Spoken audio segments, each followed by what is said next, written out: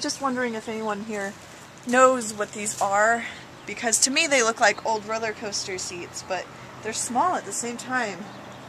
And I don't know. They look like they go on the back of like an old car. Maybe. Does anyone know? Boom. And then you slide down this wonderful hill. I'm not going to. And then walk across that. Yeah, walk across that and then go in that weird shed thing and take a piss. This tree have a vagina. There's an ant down there. Yeah. It looks red. Hello, little fella. Bap my ass. What now? Anyway, we're here in Butte Creek. You're warm. You're cold. No, you're warm too. Anyway, yeah, we're here at Butte Creek, and I know people are going to be saying, hey, it's pronounced Butte, man, Butte. Well, if you had the chance, wouldn't you just pronounce it Butte? Because it just makes everything funnier. So, I mean, live your life, fool. 9. 9! 9! Do is not my father!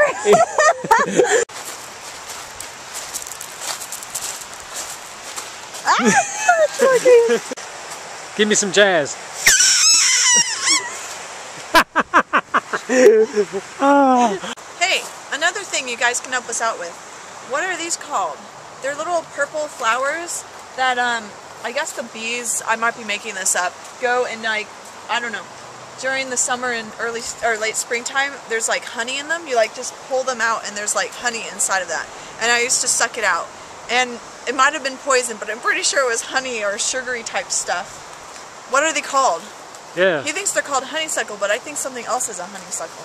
Unless there's lots of types of honeysuckle. You're a honeysuckle. You know, I think we need a new oven. Alright. Where can we get one? I don't know. It'd be really great, you know, if someone just left one on the side of the road. Oh, I know. We could just pick up. I know. But, you know, that would never happen. No. Huh?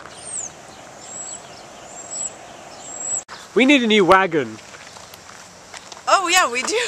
Wouldn't it be great if they left those hanging around on the side of the road too? Yeah, that'd be great. Let's get a new wagon. Oh! I just saw something that both of us find funny, and it was a guy on a motorbike, and he had a helmet on, but he was just wearing a t-shirt. So I guess. So basically, if he falls, he won't like break his head open. Well, maybe he's left just his eyes to people, so his eyes will be fine. Bonfire, robots in disguise. Pretty flowers of Oregon, where have you gone, Oregon? You're still right here, but where am I? I don't know because I can't fly. No, I can't. I just can't jump off of high things and squish into the floor.